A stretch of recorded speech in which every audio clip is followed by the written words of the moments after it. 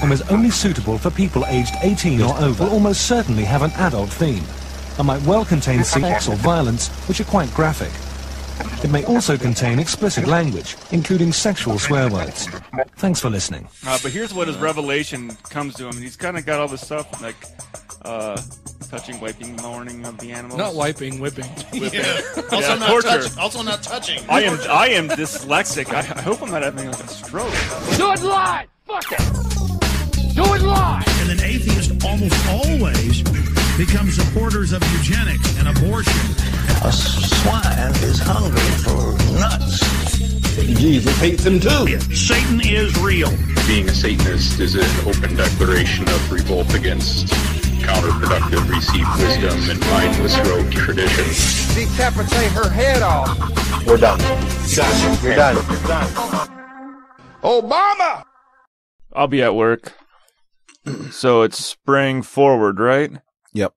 So I wonder if they're going to make me take stay an extra hour at work or take an hour leave. Yeah, the sun will go down an hour later. Wait, we're going to talk about that in a minute. Oh. Sorry, I fucked you guys up. Well, we're talking right now. I fucked you guys up. I'm sorry. Fuck it. We'll just go. Doing the records already. Fuck it. We'll do it live. Was this your plan all along? No. Just to get that in there? No. Well, welcome to the Godless Revolution, everybody. This is episode 147. Today is Wednesday, March 8th. And my name is Dan Ellis. And I'm Matt Mitchell. My name's Ryan Duffy. You said your whole name. You did. I think that's the first time ever. No, I don't think so ever. But I was waiting for Ryan to say it, and he just didn't. He just sat there with his mouth open. Because I was looking at you, and so I started saying it, and then he never did it. So I was going to make you do it. I put you on the spots. That way you didn't know what to do. Like, Matt Mitchell? Well, we were going to be synchronized, and you messed it up, Ryan. Hey, I mess everything up. Well, I don't write scripts for this show anymore. I was just thinking in my head, you guys. And then I remembered how fucking grossed out you guys made me last week. You said you can't remember last week's episode. Not really. What did I do? You guys remember fucking grossing me out with the talking of the things and the grossness?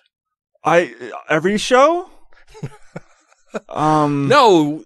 Were we talking about midget spiders again? No. It was like, I don't know, dismembering people, something. I don't even remember. I don't remember that. I just remembered you did it. I did not dismember anyone. I did not go Alex Jones. I've blocked it from my memory. Okay. That's what it was. I just remembered that it happened. And it was I don't bad. remember the details. I was so traumatized. Well, my mom didn't yell at me for it, so it couldn't have been that bad. She did yell at you for your language, apparently. Well, all of ours, I'm thinking. No, because the text said Ryan Patrick Duffy. It didn't say Ryan, Matt, and Dan. Right. Well, I'll make my mom correct that next time. It was in all caps. Yeah. Ryan Patrick Duffy. That's how I know I'm in trouble for something. Yeah, and it's not her fault that our mamas didn't raise us right. It's only her fault that you are doing this on the show. And ordinarily we don't swear at all, Mrs. Duffy. Ryan is just a really terrible influence. Bullshit. That's the truth. What are we doing tonight? We're going to talk about stuff. I don't know if you wanted to talk about some of the first upcoming stuff, or... Yeah, first up we have some announcements. Over the next 3 weeks, we've got 3 guests that will be on the show. We hadn't had a guest. There's not room enough in here for 3 guests. It's 1 per week over the next 3 weeks. Well, we hadn't had a guest for a little while. Words have meanings, Dan. And then I went on a guest booking spree and booked people for the next 3 weeks in a row. So I also want to, when we do interviews with our guests, I want to try to get them to be longer and extend them out. I've got a little plan in my brain pan about how to do these things going forward that I think will be good. Very well said. Yeah, that was clear as mud. All of that. Well, because it's a secret. Thank you. Okay. I don't want to tell them all the things. No, I can tell you. I want to do, instead of just talking to somebody about a current event or a thing where you may not really know who they are or what they've done or anything, I want to do a getting to know you kind of thing. Yeah. Have an extended interview and talk to people about a lot of stuff. So next week we've got Stu DeHaan from the Satanic Temple Arizona chapter. Yeah. And the week after that, we're going to have Yvette Detremont, this Psy Babe. Yes. Awesome. And the week after that, we will have Mr. Jason Stock, who is the reason. He's the person who first introduced me to any atheism, anything. He's the first openly atheist person that I had ever met. This was back in 1994 when we were both working at a shitty company doing a shitty job, but still had fun somehow. Yeah, but that's not the cool part. The cool part is that he's a brewmaster. Yes. He is the brewmaster for squatters here locally and makes all kinds of delicious beers. And beyond all of that is just one of the nicest guys you'd ever meet. Just super cool, awesome, very nice, intelligent, and is a former Mormon who also went on a mission. So, and the story there is kind of fun too. And you all get to hear it. Yeah, it'll be very cool and interesting, and I'm looking forward to all 3 interviews very, very much. Yeah.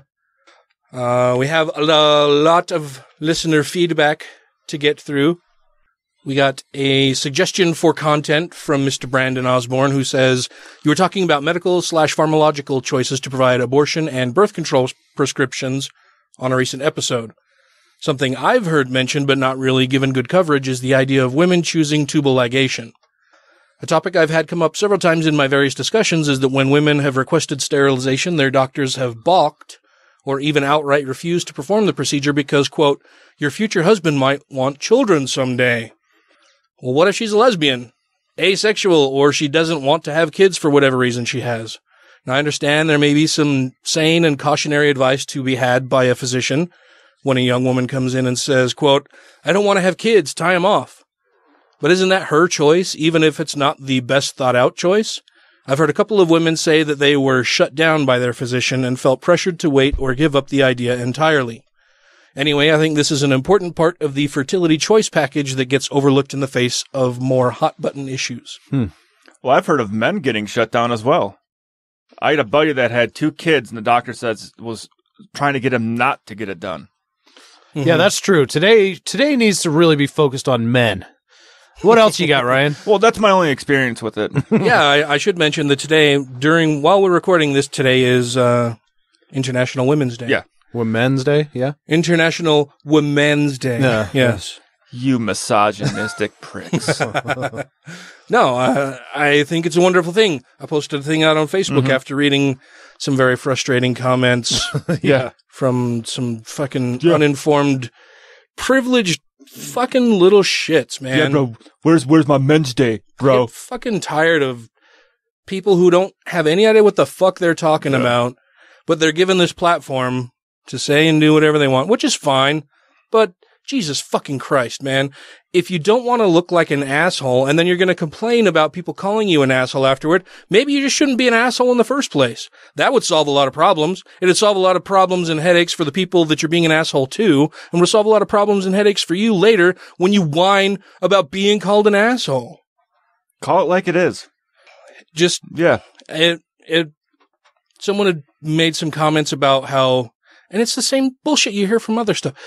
They made a comment about, International Women's Day. Oh, boo-hoo. Why do women get a special day? Why don't men get a special day? I thought they wanted equality, but now they want a special day. They've had it for quite a while. It's not a new thing. No, it's not at all.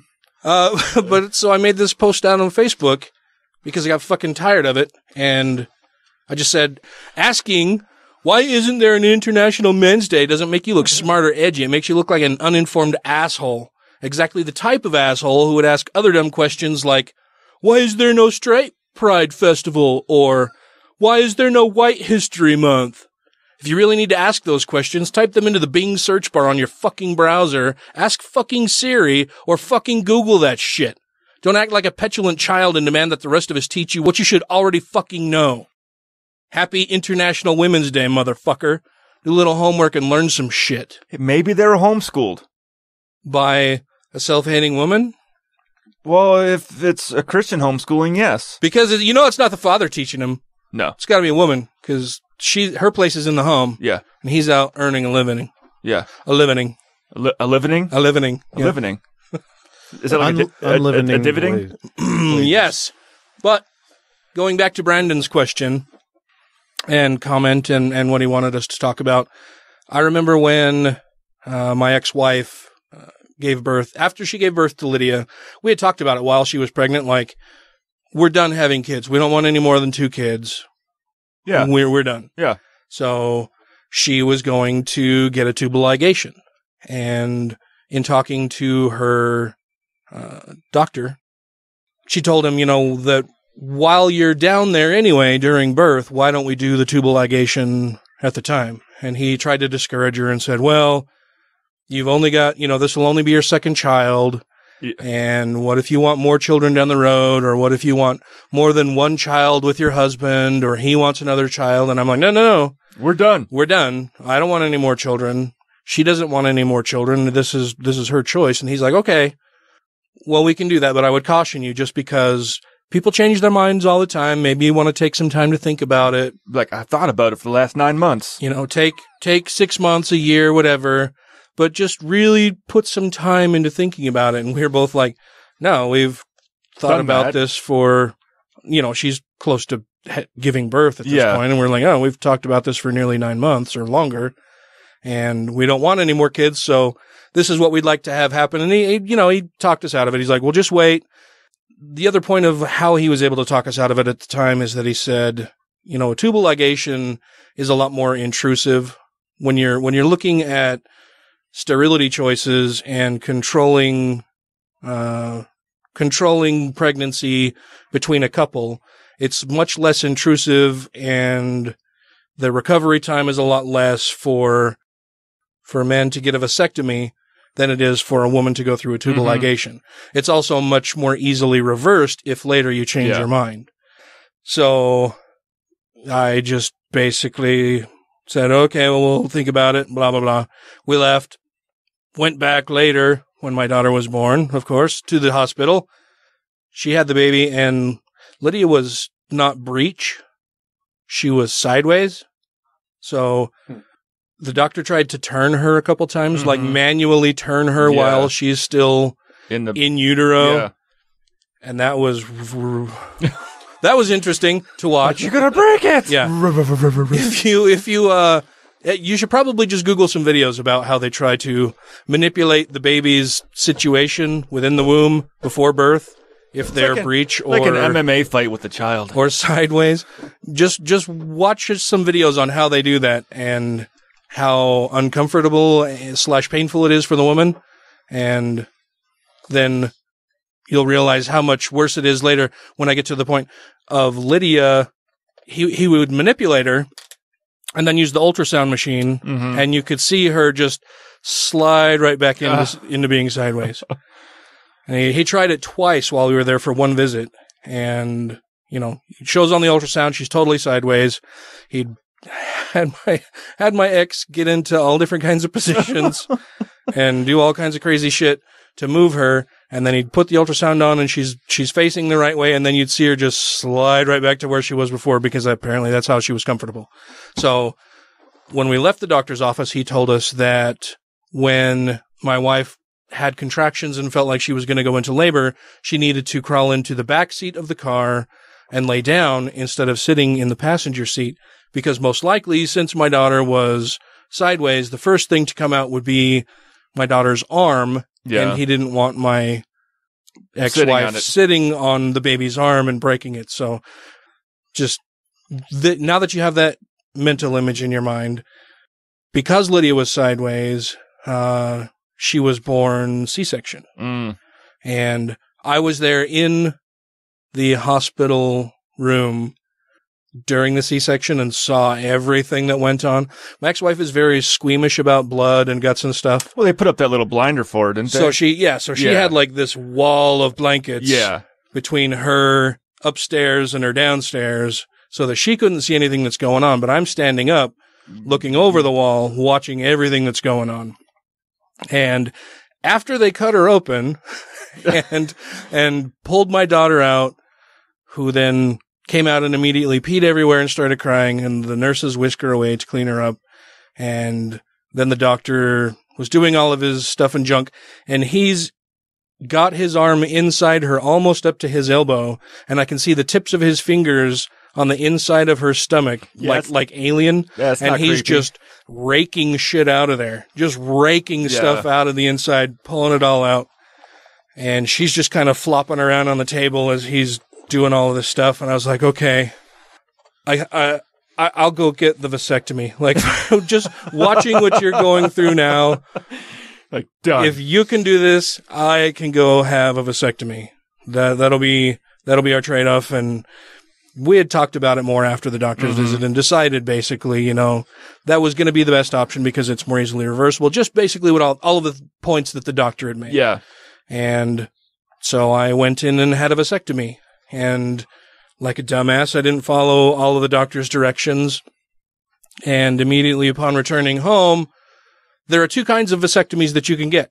The first is where they cut a slit on either side of your sac, and they pull the vas tubes out of there, one on each side. Yeah. They cut it, tie it off, poke it back in. Or you can get the one like I did, which doesn't leave as many scars, is apparently better. Where just at the base of your penis, they poke a hole or make a small incision and they stretch the hole out. But then they have to root around with forceps to grab the vas tube to pull it out of the hole, and then you get a shot directly into the vas tube to numb it before they cut a small chunk out of the vas tube and then cauterize each end and then tie it off. And then they go in for the other side. And the whole time I felt like somebody was just punching me in the junk. Just a speed bag. Yeah. So get all of that done, go home, and of course before you leave, it's like, okay, just relax, take it easy for the rest of the day, maybe the following day. Don't lift anything heavy, don't overexert yourself, whatever. And this was, close to a year after we had Lydia. And I went home, walked in the door, and she came running over, was like, "Daddy, Daddy, Daddy!" And I picked her up and felt a little pop, and then had my right testicle was the size of a little bit larger than a softball. My left testicle was a little bit larger than a basketball. An orange. Oh, okay. Than an orange. But they were both fucking huge and black and blue. I had to, whenever I went to sit down, I had to lift my junk up onto my lap and then sit there with an ice pack on my giant swollen testicles. Yeah, it was not very fun. But still probably better than a tubal ligation for her after going through all of the childbirth and everything. And I know other friends who have wanted to go in and have a tubal ligation because they know they're never going to have kids. Yeah. And they have a really hard time finding a doctor who will do that for them. Well, and there was a case here in Utah, I thought, that was, it was at one of the, St. Mary of child death, hospitals. And St. Mary Child Death Hospitals. We have a related story coming up later. That's why I said that. I thought that might be a no, but I've heard of people that have been in that situation where they say, "Oh yeah, no problem, we can do that for you." Do the whole C-section, deliver, then they go, "How'd everything go?" "Oh, everything went perfect," and then they didn't do the tubal ligation. Like, "Oh, sorry, we don't do that here." It's like, well, but you said you would. And the people ended up taking up a lawsuit against the hospital. Oh, was this at a religious hospital? Yes. Even though they were told, "Yeah, we can do this for you," then they didn't do it. Like, well, yeah, we kind of. Well, we can. We never said we would. We just said we can. Like, doctors object to it because it's a form of abortion. I can give you $10,000. Doesn't mean I'm going to. Yeah. It's not a form of abortion. They believe it is. They believe condoms are a fucking form of abortion. Because you're not letting nature run its course. Yeah. The Pope recently said something about that. Did he? Perhaps we can cover that in a little bit as well. Same old bullshit, but... I thought you just said don't have as many kids. It's knock that shit off. It's delivered... Well, yeah, exactly. But don't use condoms. Right. So just don't have sex, basically. Yeah. Because fuck you, Pope. You can't... and really having sex is only for procreative purposes anyway. I'm not going to have kids. I'm just going to have fun. I'm not gonna have kids. I just gonna have fun. It's the new song. Awesome. Thank you to everybody who has rated the show on iTunes and Stitcher and are following us on YouTube, Twitter, and Facebook. And to all our Patreon patrons, you make the show possible. Yeah, I mean, But I think it's totally irresponsible of people who can't afford to have kids and just keep doing it anyway. Yeah. But that's the majority of kids. Majority of kids are born into houses that can't afford to have them. And the majority of kids aren't planned either. I mean, very, very, very few kids are born into a house that's prepared for them and financially ready for them. Like less than 5%, probably. I'd have to look up the numbers. I'm sure it's pretty fucking low. Well, and of course, it's going to be different worldwide, which is what I was thinking. Oh, okay. But certainly the majority of kids are born without being well prepared for. That doesn't mean that they're not well taken care of. It's just that, or not when you wanted around once they eventually arrive. Sure. I mean, in some cases that happens, of course. But I think it's highly well. First of all, I think it's irresponsible for people to have more than like one or two kids anyway, given the population and the sustainability. Yeah, right. I think that's just pure selfishness. Yeah, it's not sustainable. You can't do that indefinitely. It's totally irresponsible. But if you can't afford them, especially, and so, but that's why Idiocracy is becoming a documentary, because that's what's going on, and Trump. It's fucking scary. Anyway, yeah. Yeah. It's becoming a prophecy, not a documentary. Yeah, I mean, I understand the doctor's motivation in wanting to discourage people from doing it. If they think that they haven't thought it through well enough, or that they want them to think about it more, if they think they're too young, whatever. But I mean, at some point, it's your body, it's your choice. Like, your doctor should give you good medical advice about how to maintain your health, how to do these different things, but they're not there to second guess your decisions with what you choose to do with your own body. Yeah. That's your body. Why don't they counsel people against not getting all of the plastic surgery that they do? I mean, if that's the issue, sure, we're talking about... Well, it's not just a personal cosmetic choice. It's also a financial choice for people. Yeah. Like, I can't afford kids. Right. I don't want to actually have one. Yeah. But you can also look at the number of kids that are available for adoption or who need parents. Exactly. That, you don't have to go out and make more of them. There are children to be had. But that's a really hard thing to do, though. That's a hard process. Yeah.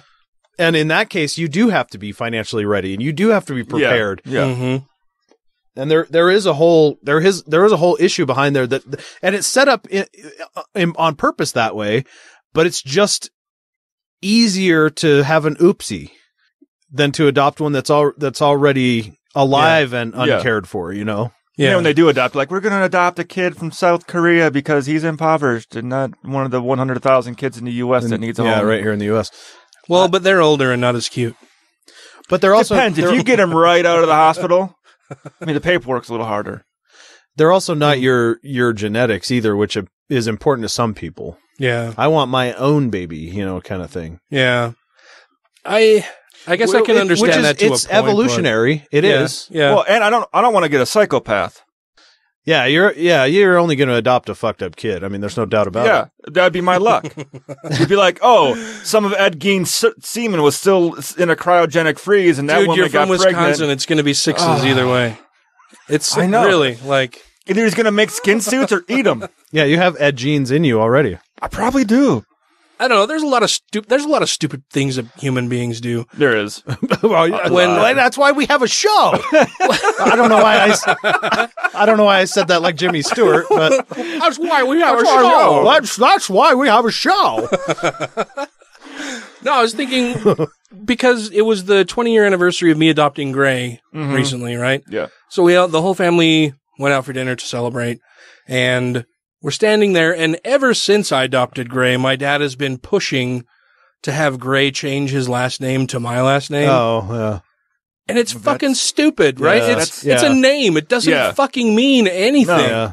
It's just a name. It's just a sound. It's a sound that you make with your mouth or something that you write out. It doesn't fucking mean anything. Yeah, that is funny. And my dad keeps pushing to have Gray change his last name to Ellis. And so we're standing there, and he's like, well, so when are you going to change your last name to Ellis? I mean, you've been in Ellis now for 20 years, blah, blah, blah. And Gray's like, it's probably not going to happen. No. Like, no. And Gray's so cool about just playing it off, just. Yeah. Would have been funny if he's going to say, nah, I think I'm going to change it to fuck you, Grandpa. I said something kind of similar. Because, he's doing all of this, and it's like, it's pissing me off because he's done it for 20 fucking years now. And I'm getting fucking tired of it. And I was just like, why would he have to change it? I mean, what's in a name? It doesn't fucking matter. Besides, Marchesi's a much cooler name than Ellis. I mean, that's a cool fucking name. He could be a singer. And my dad's like, no, Ellis is great. He should change his name to Ellis. And I'm like the island? Maybe I'll change my last name to Marchesi. What then? Yeah. he's just fucking started kicking rocks. I don't know. Yeah, it's bullshit. Does your dad wear tank tops a lot? No. Oh. He goes shirtless. Oh, okay. All the time I always picture him in like cut off sleeves. Nope, no cut off sleeves. It's usually no sleeves. It's usually no shirt. Yeah. Usually a short sleeve shirt and always shorts. He actually wore pants to dinner. It was the first time I've seen him in pants, I think, since my sister's funeral. Wow. Yeah. Oh, wow. Yeah. He does not wear pants very often. Always short sleeve shirts. I don't wear shorts. I wonder what he wears to church. Because he's got to wear pants to church, right? He can't wear shorts to church. He's got his long sleeve garments. Huh. I hadn't thought about that until just now. They say you can wear whatever you want, but they'll criticize you. Yeah, they will. Huh. I'll have to ask him. Honestly, that hadn't occurred to me until just now. He has his Sunday shorts. the fancy ones. Yeah. With the pleats in the front. Yep. So, hey, Dad, 3 of us were talking a bunch of shit about you on our show that goes out to a bunch of people. And we really want to know. All 3 of us want to know if you have pleated shorts that you wear to church. Or what other stupid thing do you wear to your stupid church, Dad? Just curious. Wondering. That'd be hilarious. No, but... Definitely record that conversation and we'll put it on next week's show. Yeah. Go to Radio Shack before they crumble and buy one of their little wiretapping devices. Yeah, exactly. Well, it's the so kind funny. that Obama used. It's so funny because, like I've mentioned it before. Apparently now he's super religious. Yeah. And my grandmother goes to church every Sunday that she's not in Wendover. And they're talking. They're sitting there and they're talking to us, and then they are talking to each other about church a little bit. And then my grandmother starts talking about how excited she is to go to Las Vegas and gamble. She's taking a trip to Las Vegas and she's going to be gambling. And I'm like, this is directly verboten in your church, man. You're not supposed to do this. Mormons are not supposed to gamble. Yeah. How's that different from going and getting a tattoo or going and doing drugs or going and drinking? And then I'm talking about having fucking coffee. Oh. And my dad's like, yeah, I really miss that. And I'm like, Jesus Christ, man.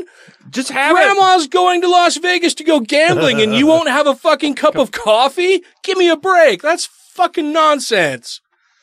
I don't understand. Like, how do you pick and choose? Well, gambling's okay, but that coffee, really bad. Hell. Can't drink coffee anymore. And my grandma likes coffee. Yeah. And she used to have coffee occasionally and she doesn't anymore. I don't know. It's just weird how they pick and choose what they're going to follow of the church's teachings and commandments. Kids. I mean, it's like, you just pick and choose. Does he drink rock stars all day, though? No, he's diabetic, so... Well, doesn't stop the rest of them. Drinks Diet Coke, I think, no, he drinks Diet Root Beer. Which isn't any better. Which is a very Utah thing, too. Anyway, I don't know if we actually answered Brandon's question. Yeah. But if we didn't, please let us know. If we did, let us know. But thank you very much for contacting us. Either way, you're talking to us, Brandon. I think it is bullshit that women can't just go in and say, this is my body, this is what I would like you to do. I'm paying you for this service. You are my doctor. Make sure you do everything medically reasonable and correctly that you're supposed to do. Right. But I'm letting you know this is my choice. This is what I want you to do as my medical provider. Yeah, we're not hiring you to offer your moral decision on this. You just do the procedure I'm telling you to do that I'm paying you for. Right. Yeah, it's like a mechanic. You don't right or a car salesman. You don't go to a car salesman and he's like, "Are you sure you really want to trade this in? I mean, what if your husband wants a different car?" Yeah. What if you decide there is no other job that's like that? Yeah, no. What if 6 months from now you decide that you really miss this car and that you wish that you could have it back, but by then it's already sold. Yep. It's going to be really hard to go back and get that from somebody else. Instead of just like, fuck you, give me your money. Yeah. Yeah, it's. I think it's wrong of doctors to insert themselves. Yeah. Sure, maybe have a discussion, make sure it's what they actually want, that they've thought about it, whatever, just to make sure that you're not doing something that they would later come back to you and go, and sue you as the doctor for not giving them any advice or other options or giving them some time to think about it. Certainly. But if they make the decision, if they let it be known that they've thought about it for a long time, it's their decision and you as their medical provider should do it. But they have no problem replacing your body parts with plastic bits and saline or whatever, for plastic surgery and stuff. Mm-hmm. But as soon as it comes to reproductive stuff, it's like, ooh, hold on. I know we've turned you into a plastic person, but you really need to keep the junk down there untouched. Yeah. Well, and what sucks is that you can have a great doctor who you agree with on everything else and they provide great care, but then you hit that one thing, right? It's the same thing that we run into with people who we're friends with or family members with, who you can agree with them on 99% of everything else, but they find out you're an atheist, and that changes everything for some reason. It's that one thing that makes all the difference to some people. Which to us, it doesn't make a difference at all. No, I just don't believe. You believe? I can tell you go get fucked sometimes, but... I can tell you I think what you believe is silly, but we can still be friends. That's fine. Yeah. Go take a hike on Aussie Road. Good one. What are we talking about? We also got feedback from Mr. Daniel Morris of the Two Skeptical Chaps. Hello, Dan. Podcast. It says, he wrote, he actually just posted on our Facebook page and says, enjoying your episode 146. Yes. We love when you guys do accents, really. Accents. I like the protester prayer. Amen, now get on with it. Reminded me of a tactic my dad uses sometimes fast to say grace. Good God, let's eat. But, Dan likes when we do accents. Well, I think because that's how we they mentioned say it in Britain, isn't it? I think actually you, Matt, mentioned while we were recording the last episode that I think you did an Australian accent, and you're like, they probably make fun of us, or they think it's shitty when we do accents anyway. Yeah, because we're terrible at them. Yeah, I am. I can do some good ones, but they're racially insensitive. Oh. All right, let's hear your ebonics. No. We also heard from Basilis Graves, who said, you guys rock. Cypress, yeah. Haven't heard that for a while. The sound is stellar he says, the sound is stellar. This coming from a professional studio sound engineer. You keep me entertained, engaged, and informed. The guests, with one pretty glaring exception. Who was that? I don't know. Are equally brilliant. Oh, good. As I told you ages ago, you make me feel like I'm still connected from the other side of the planet. Pretty much every week I check the website obsessively for the new episode and can count on one hand the times I did not download before you tell us it's available here on Facebook. If and when I get back to Utah, I will gladly buy you all, recurring guests too, a round of one of the IPAs you make me wish were here. Oh, how generous. Okay, I will stop gushing. Note, I am totally sober and have not even finished my first cup of coffee yet, for now. Thank you very much, Vasilis. Yeah, it'd be awesome. Always nice to hear from you. To be able to hang out and chat. Totally. We should do a remote thing sometime, somewhere. Yeah. Cyprus? No, I would love to go to Cyprus, man. That'd be amazing. Oh, hell yeah. I would Place is fucking gorgeous. Well, it'd be just fucking cool to go somewhere else and record live. And we did it once, right off the bat. Oh shit! Yeah, that was so early on. Shit, yeah, that was like within our first 10. Yeah, that was within our first 20 episodes, I think. Was it really? Yeah, I'm pretty sure. Wow, we were hot shit. When they were like, "Isn't this the thing that they do? People do this all the time, right?" Like, this is a headache. It was kind of a pain. Well, it was a pain just getting a spot somewhere, more than anything else.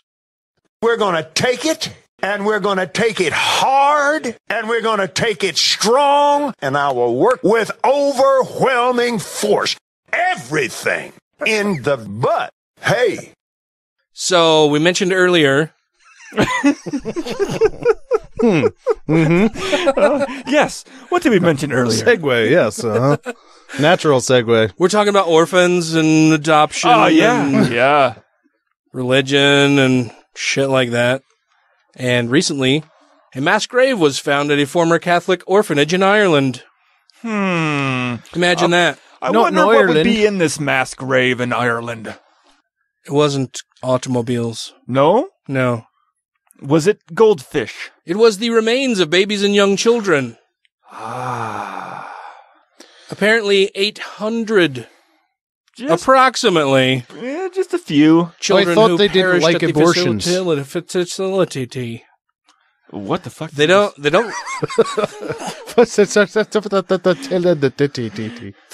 This was published in the LA Times on March 3rd. It says a mass grave containing the remains of babies and young children has been discovered at a former Catholic orphanage in Ireland. Government-appointed investigation announced Friday, and the findings that confirmed a local historian efforts to trace the fate of 800 children who perished at the facility. I think you mean facility. Felicity. Do you realize that Ryan just took over reading for you and did a better job? I did. I'm like, I'm just going to watch. Oh, that's awesome. The judge-led Mothers and Babies Homes Commission announced Friday that excavation at the site in the former I'm going to fuck that word up. It's bon secure. Yeah, exactly. It's French in Ireland. What the fuck? De Ireland. All right, you take over, Dan. I'm allowed one word fuck up. At the Bon Secours Mother and Baby Home in Tuam County, Galway, had found an underground structure divided into 20 chambers containing significant quantities of human remains. That sounds like legal speak. So, chambers, like it was an actual, like, room under the ground? Probably not broom so much, but probably just compartmentalized. I mean, they didn't bury 800 people all at the same time. No, I just wonder if it was like, oh, we filled that bricked up room. Now let's build another bricked up room to fill with babies. Like a catacomb. It's getting the smell. Yeah, like just a catacomb type thing. Stacking the bodies. Yeah, until probably. You don't want to dig a new hole each time. No, what a pain in the ass. Yeah.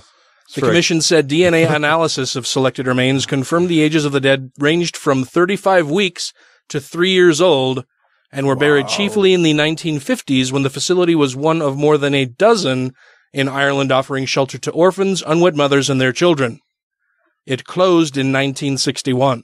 The announcement confirms decades of suspicions that the vast majority of children who died at the home were interred on the site in unmarked graves, a relatively common practice at such Catholic-run facilities amid high child mortality rates in early 20th century Ireland. Because God didn't care about these unwanted babies. Well, also and children, toddlers up to 3 years old. He cares so fucking much about abortion. But yet, if you have the baby and the Catholic Church kills the goddamn thing, they can just chuck it in a hole. Well, and that's fine. As long as it's already been born, that's fine. They need the satisfaction of killing it themselves. Once it's separated from the mother's womb, then it's on its own. It's fair game. I mean, if the mother doesn't choose to care for it, then you just throw it in a hole. It's like, are you a Protestant baby or a Catholic baby? You get out of one hole. If you're cared for, you're fine. If not, you get out of one hole and you're just thrown in another. It's like big game hunting. It's really not a good practice to shoot a pregnant elk or something. They want them to have the elk. 2 for 1, man. Then to have the elk be on its own before you kill mom. Or the baby. It's 2 for 1. Okay. Well, I don't hunt either, so. No, that's just one of the bills they're trying to get passed through now. That you can't kill a pregnant... pregnant... that you can. Oh, that you can. Yeah, of course. Why not? Well, how would you know? Like because they're only pregnant during certain times of the year, and those are the times of the year when you're not allowed to hunt. Oh. You can kill Bambi's mom though, and that's fine. As soon as they're born. This is a part of elk husbandry I did not know about. Well, it's for most wildlife. They want to change the laws for it. That's what one of the bills they got put up. So you can just wipe them all out. So this allows them to go into the refuges, the wildland refuges. They're not refugees. I fuck that one up all the time. The wildlife Fugees. Into the Fugees and kill a pregnant. Killing me softly with that sow, yeah. One that has young ones with them, which in those refuges is illegal right now to do that. I mean, to be honest, it has been taking quite a long time to get these huntable species extinct. So it has. We ought to pass laws like that to just get rid of them quicker, 3-4 years and be done with it. Like we were doing with the buffalo. Yeah, bring that back. I think you mean Tatanka. Hey, that's pretty racist. No, it's not. That was a pretty awesome Indian accent, though, Dan. No. I think you mean Tatanka, Ryan. Oh, yeah. I thought you were talking about the toys. No. What? Tonka toys. No, Tatanka. I know. Buffalo. I'm just trying to make it seem weird. The buffalo, Ryan. The sacred animal.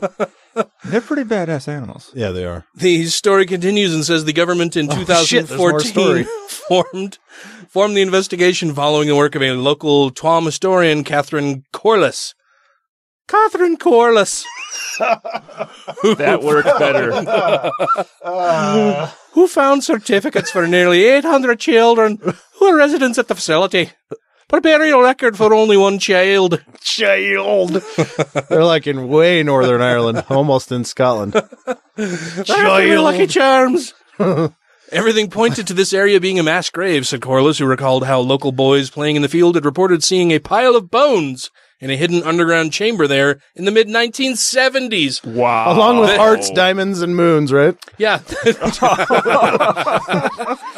Green clovers. Lucky Charms. So they found a pile of bones in the mid-70s and were like, it's probably fine. It's nothing. It's probably nothing. We'll wait another 40 years. Yeah. The government's commissioner for children, Catherine Zappone, said Friday's findings were sad and disturbing and pledged that the children's descendants would be consulted on providing proper burials and other memorials.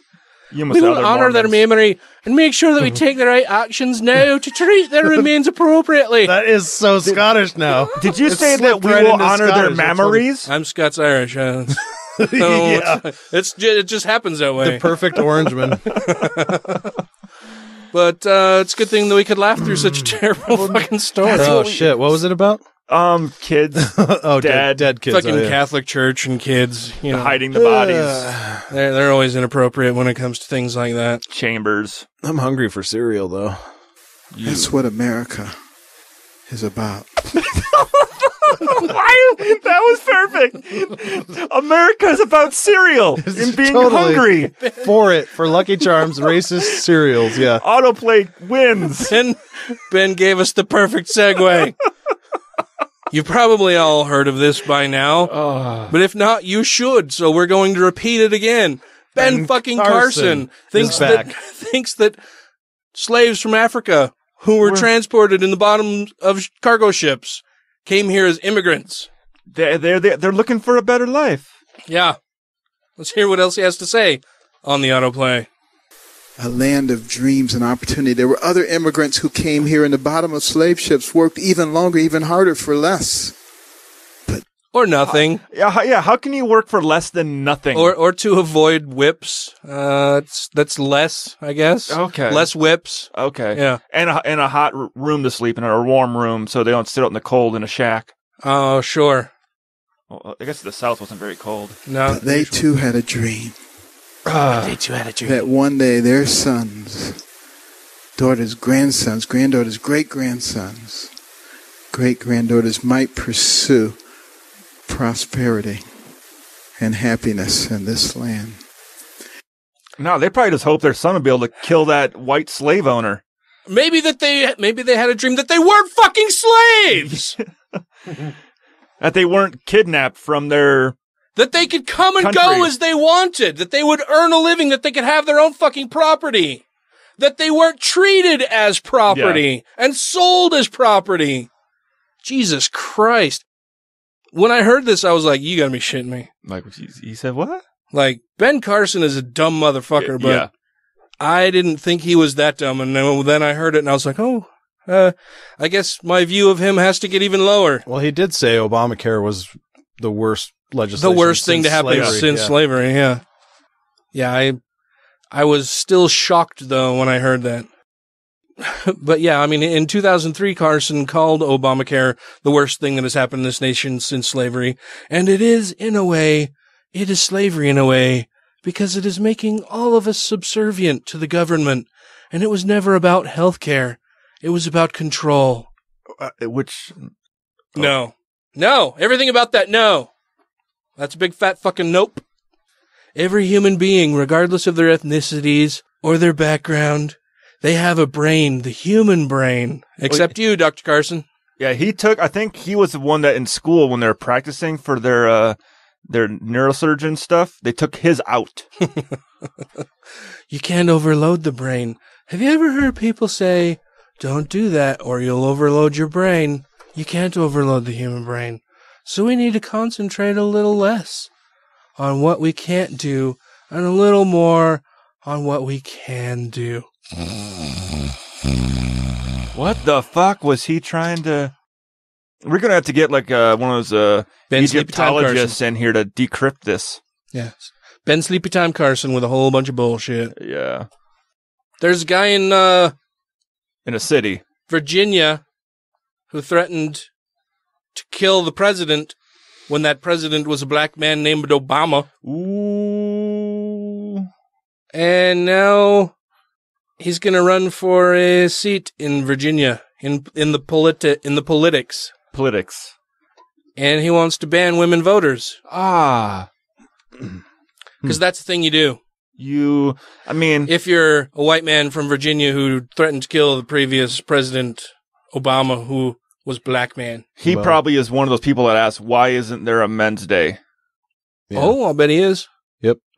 And why isn't there a white pride day? Yeah, he's probably one of those people. White History Month. Why isn't there the Wet Channel? The White Entertainment? I was like, Wet Channel, isn't that like BET? Yeah, no, I was just trying to think of a porn channel name for the Wet Channel. Why do you think America is a Christian nation? That was the creator of everything. Judeo-Christian belief to be the foundation of our lives. And I believe God isn't done with America. And that's the Lord we know. But this guy spent 16 months in jail. Well, man, we are all over the place, man, jumping everywhere. We're taking every ride tonight. Huge leaps all over the place. Leaps and bounds. This guy apparently spent... We are taking huge leaps all over the place. 16 months in jail. 16 months in jail, Ryan. Okay. Not long enough. I don't even remember this.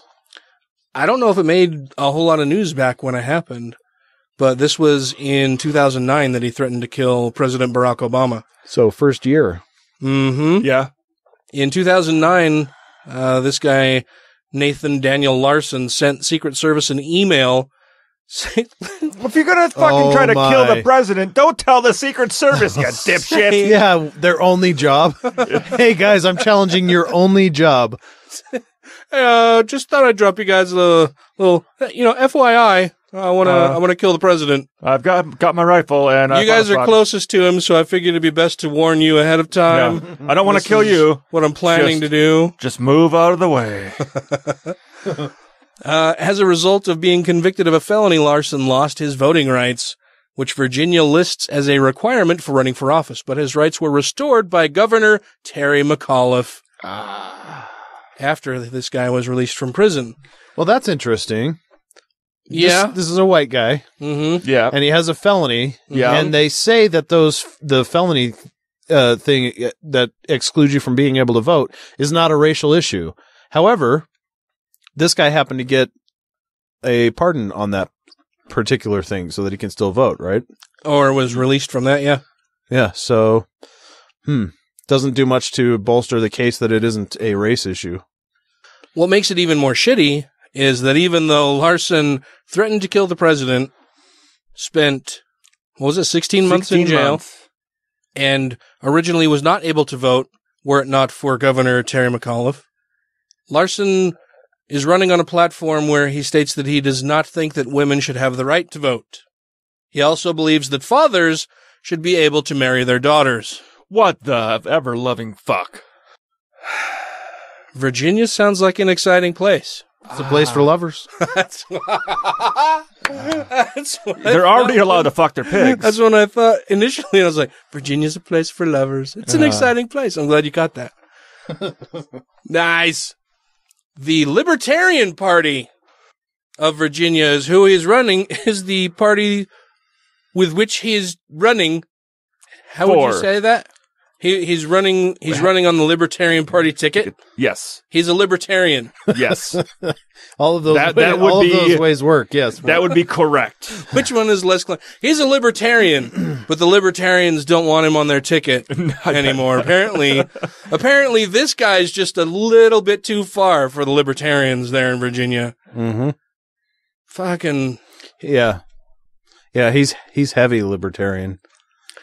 So... I think women want male leadership, and so men have to be strong, Larson explained. Men have to take the stance they believe are right, and women will respect that. By emailing the Secret Service about our plans for assassinating the president. And making sure that the women can't vote. I bet they women can't vote. I bet he goes on patrol around town. To which Libertarian Party voting for part of the... I'm really tired tonight. Did I mention that before we started recording? Well, no. I'm super tired.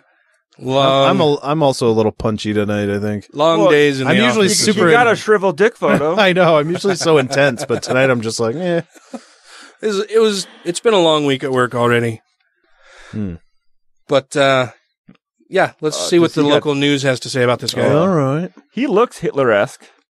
Oh, he threatened to kill President Obama, and now he is running for delegate. A Virginia man has enough signatures in at least one county to get on the ballot. But he doesn't even want women to vote. That's not even the most controversial part of his campaign. WUS. This is two women reporters, and they're both like, fuck this motherfucker.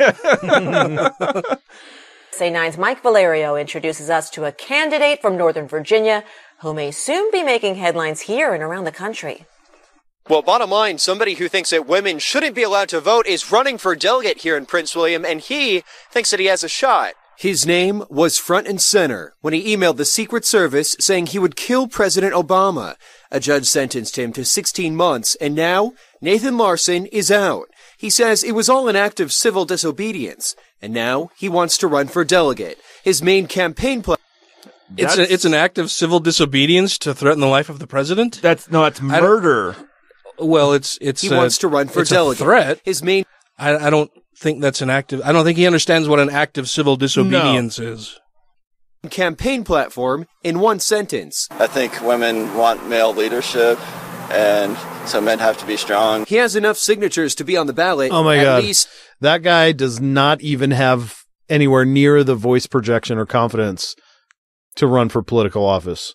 He wouldn't even be able to run an interesting podcast. He spent 16 months in jail getting raped. And that's a low bar. I think I think that women want someone to be strong and leadership. Right. It seems odd that he would make that assertion that women want a strong man to make the decisions for them when clearly he's not the guy to do that. Right.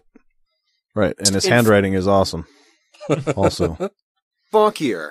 Prince William signatures are being verified. He has a campaign pledge to subjugate women if he makes it to Richmond. That sounds dirty. Wow. He doesn't even try to hide it. No. What's worse though is that he gathered enough signatures to get on the fucking ballot. I wonder if they knew about that when they signed that thing. This is just like the rise of Trump, though. You know, Trump came along and said all of the things Republicans believe in and do, but no, they won't get support for if they say it. So they couch it in this sneaky, weaselly, strongholdy language. And Trump came along and just said it outright. And then they're like, oh, we got to distance ourselves from this guy. Same with this guy. He's like, well, I plan to subjugate women. And they're like, okay, all right, yeah. 100 people are like, sure. And the rest of them are like, that sounds like a swell idea. Yeah, and the Libertarian Party's like, well, we need distance from this guy. He's saying what we do. Or they're just like, what does subjugate mean? Yeah, well, maybe that too, yeah. Sounds good. It's a long one. The longer ones, they're the good ones. I didn't say I was going to subjugate women. I just want to keep them in their place. Right. But we asked, will women actually vote for him? I think so. You think so? Because I think what we're doing now isn't working. But of course, there are plenty of women who influence the world of politics. So we asked for his thoughts on just a few of them. Ivanka Trump, thoughts? I don't really have any strong opinions about her. Nikki Haley? She's fine as far as I know. I mean, Condoleezza Rice. Should she have been given the responsibilities to be Secretary of State? I haven't thought about that. I don't think he knows. I don't think he knows who any of those people are.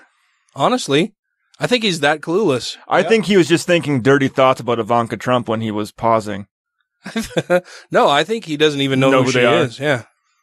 Larson wants to run as a libertarian, but the state party told us today they want to expel him. Larson says he'll run anyway. If you're independent, it just means that you're the one. Nobody supports you. Running an experimental campaign. Sometimes it may mean you're ahead of your time. And that vote on ahead of your time. This is an ancient practice of subjugating women. We've gotten beyond it. Guys, I have this totally new concept. No, just hear me out. Okay. So, you know women, right? Yeah, I know a few. They're the people around the kitchen, right? Who do other things.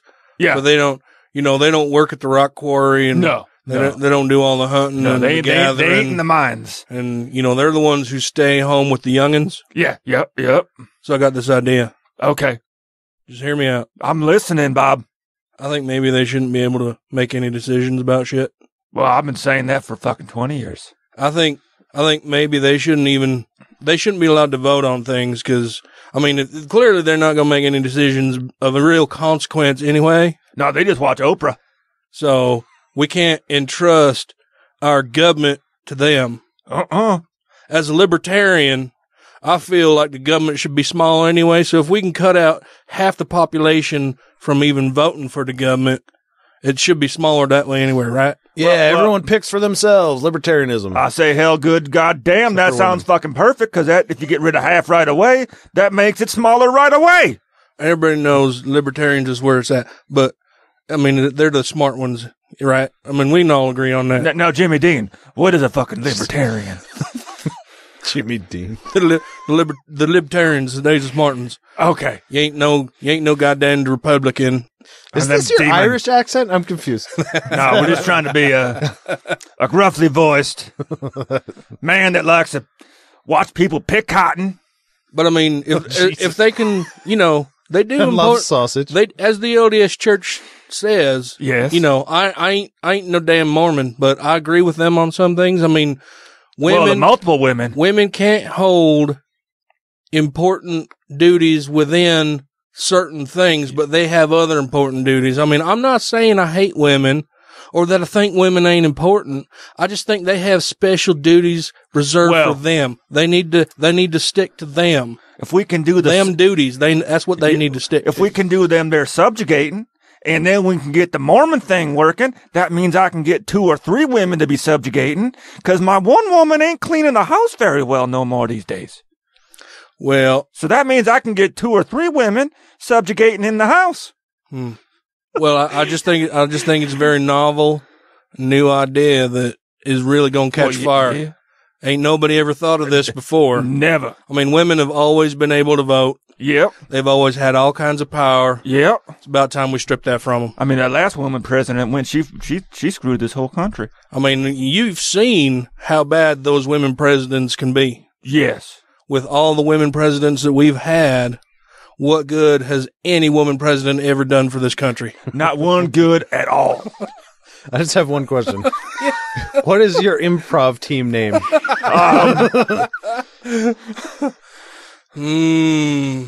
Wank and Spank? Wank and Spank? Wank and Spank. Did you say wink or wank? Wank. I just keep seeing pictures of shriveled up dicks. That looks like E.T. Well, that should be sitting in Elliot's basket on the front of his bike. Matt's drawing dicks.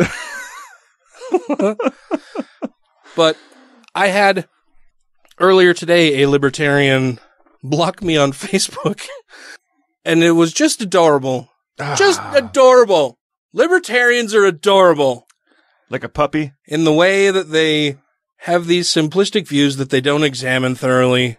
They don't really give a whole lot of thought. They don't follow the logic trail of how the things that they believe would ultimately play out in the real world, right? It's like a little kid playing with his G.I. Joes, and he just doesn't understand the consequences of the things that he would like to do. Yeah. And how they want the government to work or not work, as the case may be for several libertarians who would wish to abolish it. I understand and can get behind some lines of libertarian thought. I've said this before, but to say that I'm a libertarian is something that I would have only said until maybe I was 15 or 16. And then you learn a little bit more about politics and civics, American government, history, life in general. Shit that has worked and shit that hasn't worked. And decide that, that's not gonna work. You know, you get the libertarians who say, well, you know, it's just, we have too much government and too much oversight, too many regulations, too much of this, that, bureaucracy, capitalism is the way to go. And if companies aren't going to do something right, then it's up to the people who buy from those companies to keep those companies in check. Because that's worked ever. No. Yeah. We've never seen companies who don't give a fuck about anything else besides profit. That's most of them. And then use that profit to keep other people at bay. So the government had to step in and enforce regulations, put regulations in place to force these companies to do the things that they should have been doing anyway, to protect the people from these companies. Are we sure Trump's not It's just fucking short-sighted and completely ignorant of human history. Yeah. I mean, all that shit, our unions, our safe work practices and stuff, we all stepped in to fix stuff because these companies had shitty work practices, saying, well, you can't force kids to go in there and grease cogs in a giant piece of machinery because it's not safe. Yeah. Well, no, like using kids to do really dangerous work because they can fit in. Because they have tiny hands and can get in there. Well, and they can fit in the machinery. Not unlike our president. Yeah. Their little hands can get in there and work things. You could be a cog greaser. Grab them by the cogs. Or being forced to actually pay employees for the hours they work. Mm-hmm. I haven't been able to connect a coax cable in 15 years. Oh. Those countersink holes that they put for those, like fucking, you got to have toothpick fingers to be able to get those things in there. If we have any libertarian listeners, you should contact us and let us know why I'm wrong. Matt's kicked out of the improv group. I know. I would love to argue the finer points of libertarianism and politics with you, because if I'm wrong about libertarian ideals and the Libertarian Party platform, such as it may be, non-existent really, I would like to know. Let me know what I'm missing that should make me a libertarian, because they seem to be growing in popularity, or at least among a lot of the... Yeah. Oh, did you hear that? Yeah, I hear a phone. Hey, Dan. Hello? This is Tim. And I am totally libertarian, man. Why are you a libertarian, Tim? Because I'm just so fed up with stuff, right? You know, man? Like, what stuff are you fed up with? Like the government and stuff. Dude, I was a total Bernie guy, man, you know? Uh-huh. And then I had to vote for Trump, you know? Because, like, I'm so desperate, dude. Do you think that Trump's policies and beliefs about how the government should be ran are anyway aligned with those of Bernie Sanders? Yeah, exactly. Well, no, that was a question. No, but if I'm wrong about libertarianism, let me know. You can call us at 330-81-REBEL, or you can send us an email at godlessrevolution@gmail.com, or you can send us a message through our Facebook page or post out on our Facebook page and let me know why I'm wrong. Until then, I will just continue to think that libertarians are adorable and misguided. Lord, is it so much to ask that you not let us suddenly burst into flame for no apparent reason? I mean, come on. Amen. Well, you said you had a thing, Matt. I didn't get these fully edited the way I usually do, so this might be a kind of a disaster to try to go through. Yeah, there's still some handwritten notes on these. You didn't retype them out or anything. I know. Didn't have time this week, so bear with me, everybody. Again, I've asked that a couple times now. I'm gonna bear down on you. In honor of Women's Day, and as a follow-up to a story I pulled a couple weeks ago involving the sexist religious posters at Langley, here's the result from my buddy Todd Starnes. Ooh, Todd. You hate that guy. I really do. The Air Force has removed several faith-based posters from a display at Langley Air Force Base to appease a group of hysterical feminists who got their pantyhose in a twist over what they called sexist, male supremacist language. So you talked about this story before. Yeah, this is the follow-up. Okay.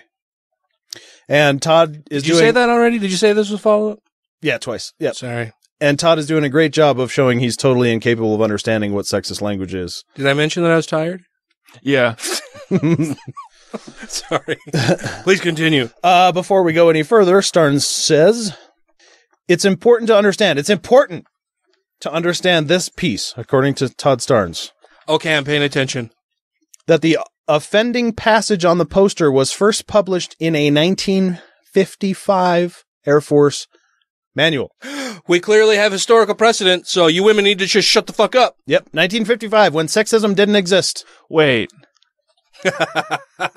Okay, continue. Because it was published during some of our most sexist times, It's perfectly fine now. Yeah, unless he's trying to set up an argument from tradition, which is also fallacious. Yeah. The quote goes as follows.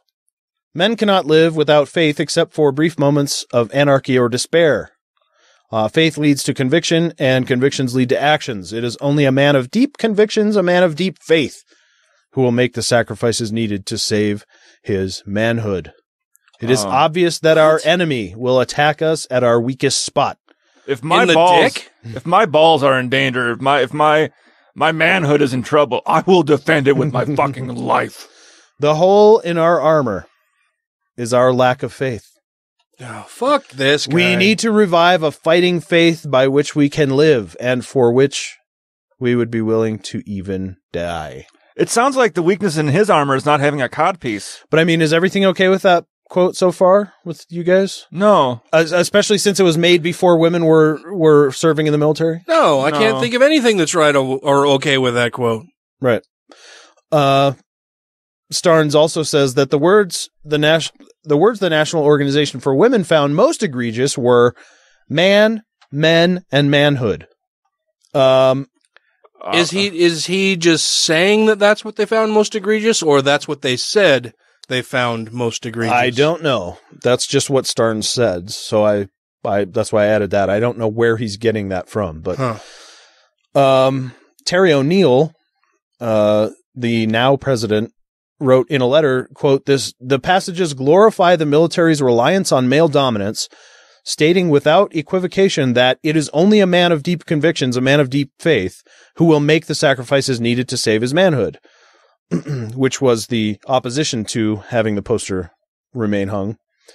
Remain hung.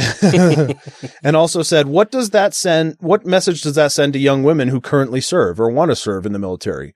What do you say to women in your command who make the same sacrifices to protect the country as do men? Is the purpose of the U.S. Armed Forces really to assist only men to make sacrifices necessary to save their manhood? And only those of faith. Right, and those as well, yeah. The Military Religious Freedom Foundation fired the first shot on the faith-based poster, demanding it be removed because it was an endorsement of religion, which is why I brought the piece in the first place to the show. Mm-hmm. But the Air Force dismissed the MRFF's concerns, and that's when the feminists got involved. Saying, quote, O'Neill saying this again, this offensive propaganda must not be allowed to continue on display at ACC headquarters. The Air Force... That's Air Combat Command. Yes. You're welcome. Okay. Yes, not an acronym. Unless they call it the AC. Todd displays more of his vast understanding of feminism by stating that the Air Force surrendered to the feminists faster than you could put on a pair of Birkenstocks. Fucking hate this guy. I know why you hate him. Because I'm hating him more all the time. An Air Force spokesperson, and yes, Todd used spokesperson here. Not spokesman. No, he didn't. An Air Force spokesperson said, quote, with additional time to review all 7 posters outside the narrower, primarily religious context of the original complaint about 2 of them, we concluded the gendered language used in the display interfered with intended messages about personal integrity. The posters, which had been on display for at least 6 years, have been removed. Okay. Starnes says that it's time for the Trump administration to crack down on the man-haters and Jesus-haters that have infested the greatest fighting force on the planet. Oh, my God.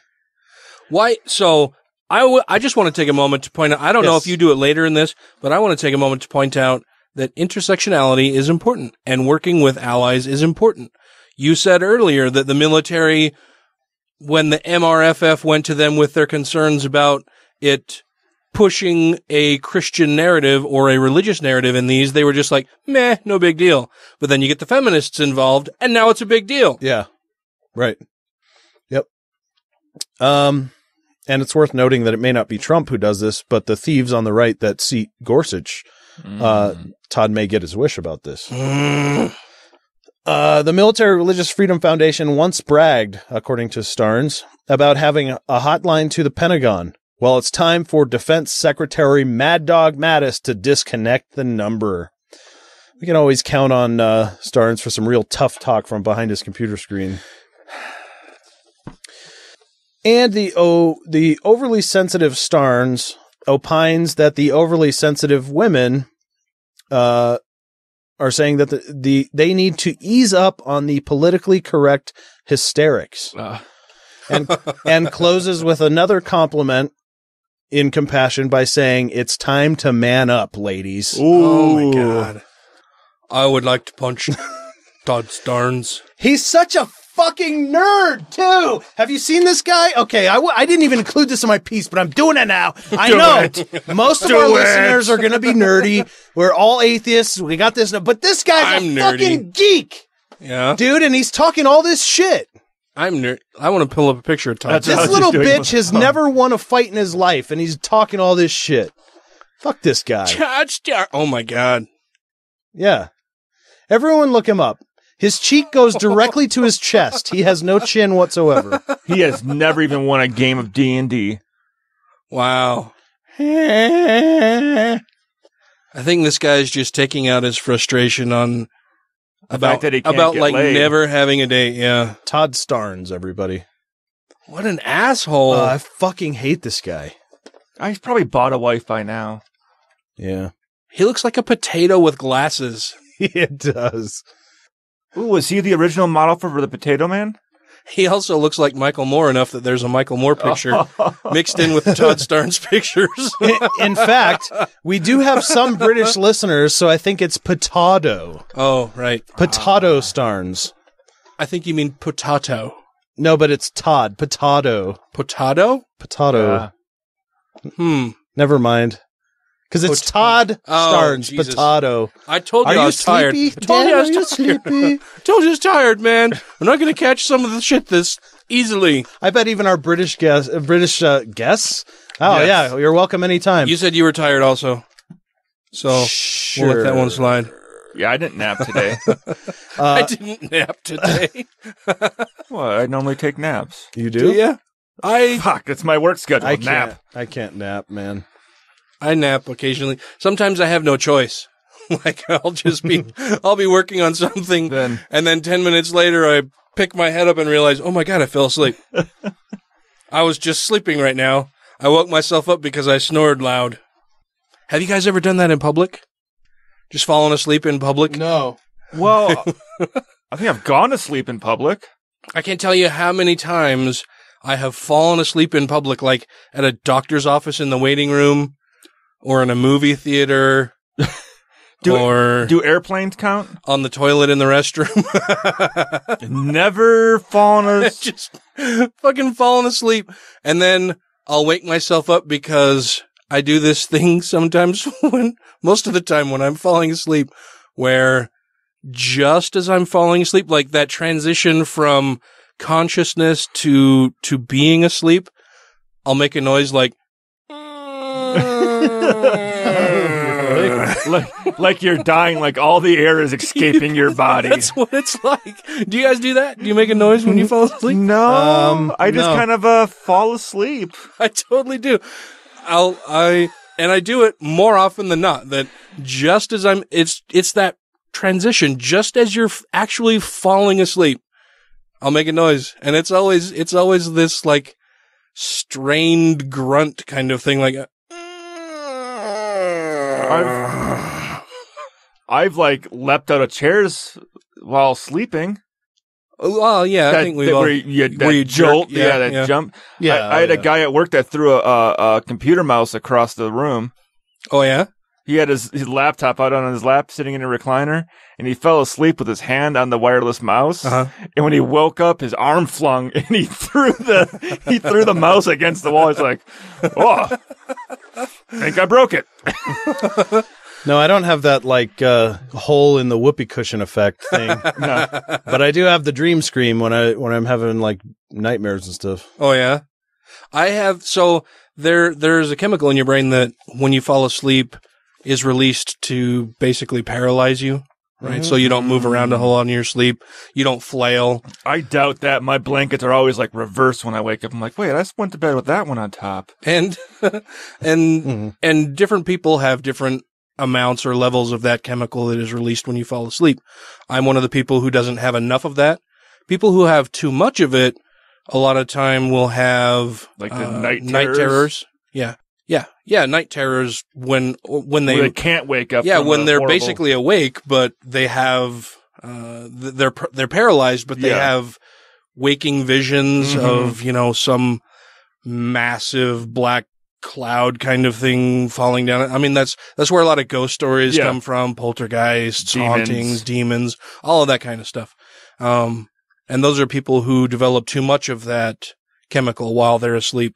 And then there are people like me who don't develop enough of it, who thrash a lot while they sleep. Like I'll almost every night kick Tracy. It's people like me who don't develop enough of it, who the greatest crime fighter who ever lived.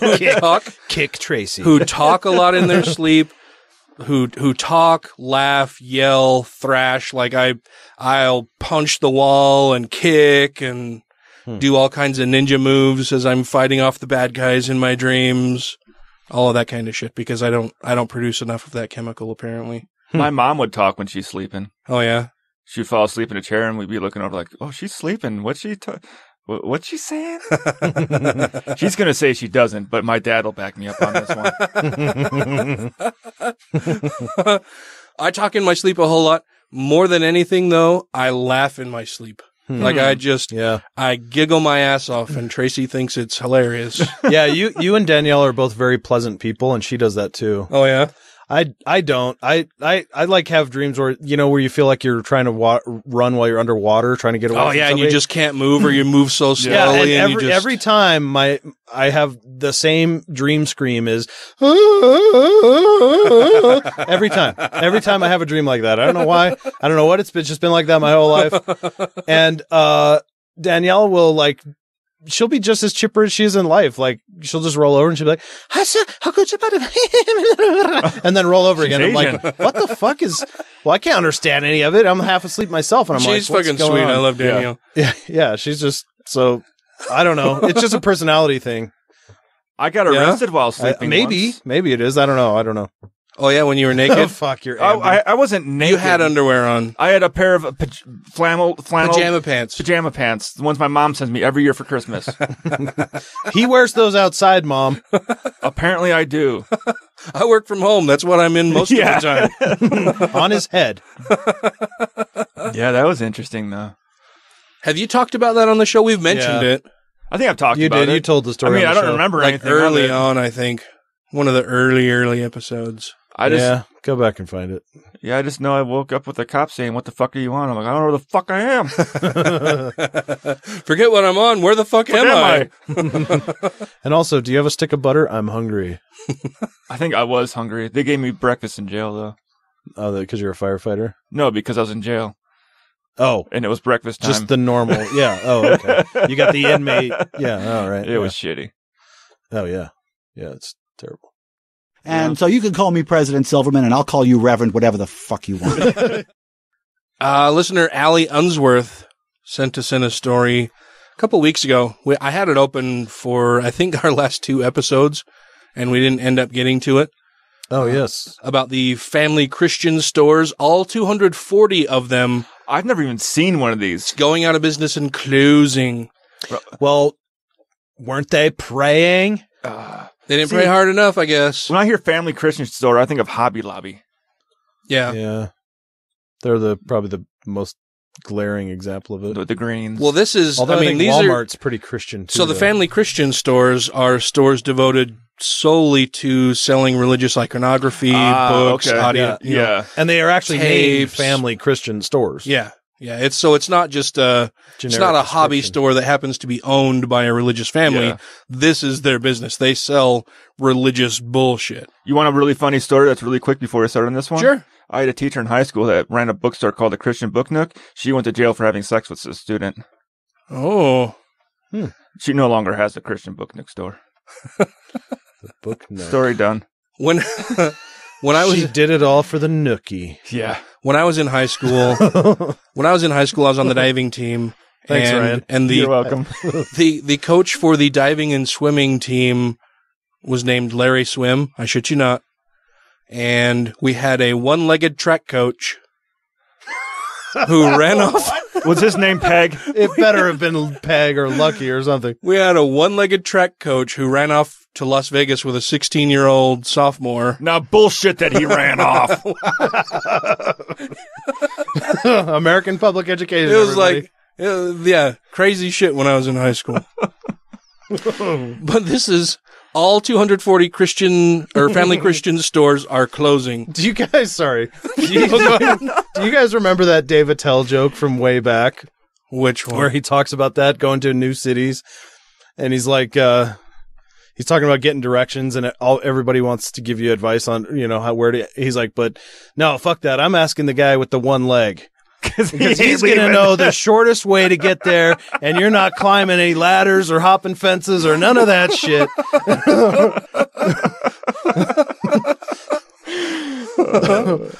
That's hilarious. Yeah, David Tell's funny. Yeah. But when I saw this story initially, it reminded me that Atheists of Utah has adopted a section of State Street in downtown Salt Lake City where we do our Adopt a Highway cleanup. And along that stretch of State Street, there used to be a Christian store like this where they sold crucifixes, crosses, books, Christian books. All of your torture devices. Yeah, all of the paraphernalia associated with religious belief and belief in nonsense. But that store closed like 2 years ago. And it always struck me as funny that this Christian store just happened to be in the 1 mile section of State Street that Atheists of Utah had adopted for the cleanup. And now it's a porn shop. So they had atheists out cleaning in front of their store at least 3 times a year. But this story comes to us from Christianity Today. Ah, it's so sweet and lovely. It says that more than 2 years ago, suppliers forgave family Christian stores $127 million in debt. Holy fuck. So that it could remain open. Today, the chain, which bills itself as the world's largest retailer of Christian-themed merchandise, announced it is closing all of its stores after 85 years in business. Must have been doing good business. Huh. For 85 years. Yeah. But look at that amount of debt they had. Yeah. Family Christian, which employed more than nice yawn. Family Christian, which employed more than 3,000 people in more than 240 stores across 36 states, blamed changing consumer behavior and declining sales. Yeah, sure. As the reason they are going out of business. Quote, "We had 2 very difficult years post-bankruptcy." Obviously, difficult years prior to the bankruptcy as well, Chuck. Stated President what Chuck the fuck Bengochia. is his last name? Bengochia. Gotcha. Despite improvements in product assortment and the store experience, sales continued to decline. In addition, we were not able to get the pricing and terms we needed from our vendors to successfully compete in the market. Which means we try to get shit for free, but they won't give it to us. Yeah, that means that my parents did a good job running the store and we totally fucked it up, but it's the consumer's fault. We have prayerfully looked at all possible options, trusting God's plan for our organization. And the difficult decision to liquidate is our only recourse. Okay. He prayed and God said, give the fuck up. God said, crucify your company. Tyndale House Publishers chairman and CEO Mark Taylor called the stores, quote, an important outlet for Christian books, gifts, and Bibles for many decades. All of us at Tyndale House Publishers feel a sense of grief over Family Christian's decision to close the entire chain of stores. Family's millions of customers now have even fewer options for finding these wonderful, life-giving products. The entire Christian community, indeed the entire nation, will be poorer as a result of this pending closure. At the same time that we share our sense of loss, we express our appreciation to Chuck Bengochia and his staff, who have worked so hard over the past few years to make the chain of stores succeed. What the fuck? We will pray for the many family employees who will lose their jobs. He worked to make the store succeed. Obviously, he did a good job. Oh, the story gets pretty juicy. Oh, no. And this is as reported by a Christian website. Family Christian's financial problems weren't new. In 2012, the chain bought itself back from private equity owners, and in 2013 promised to donate all profits to serving widows and orphans around the world. But only $300,000 was ever contributed to charities over the following 2 years, exhibiting how slim the margins were on the $450 million in gross sales the chain generated over the same period. And I call bullshit on that. I call bullshit on $450 million in sales, only getting $300,000 in net revenue from that. How much in debt did they owe when they bought everything back? They didn't. I mean, no, it says when they bought it back from the private equity owner. Unless they were only marking things up by they bought it back. But as we'll see in a moment. Okay. So they bought it back, but that clears them of all of the debt that they had. Because their creditors forgave all of that debt. Oh, he's a good Christian man. He's a fine, upstanding Christian man. I'm sure that he's going to make good. We're going to do great business with them in the future, so we'll forgive their debts for now. And going forward, we'll certainly recoup those losses because he's a fine, upstanding Christian man. Mm-hmm. In 2015, Family Christian filed for bankruptcy. Despite $230 million in gross revenues in 2014, what? The retailer owed more than $90 million. Sales of $305 million in 2008 had steadily shrunk to a projected $216 million in 2015. Which is interesting news in and of itself, right? So, over the course of 7 years, their sales declined from $305 million to $216 million. So, 75, 80, right? Am I mathing right? We're all brain dead right now. A lot. It declined a lot. But 27 Christian publishers, including InterVarsity Press, Baker, Charisma Media, David C. Cook, and Abingdon Press objected to the retailer's restructuring plan, under which the chain would get to own $20 million worth of items bought on consignment free and clear without paying the suppliers. They were just trying to take advantage. So they were going to wipe out all of the debt that they had incurred over the years and keep all of the merchandise that was already in the stores. It sounds like they'd read Trump's book. It sounds like they were going to take advantage of their reputation as fine, upstanding Christians to fuck over all of their suppliers. Because Daddy needs a new yacht. The Christian vendors also criticized the way the terms benefited Richard Jackson, who owned Family Christian, the first lien holder in line to be paid with any proceeds, and the purchasing organization.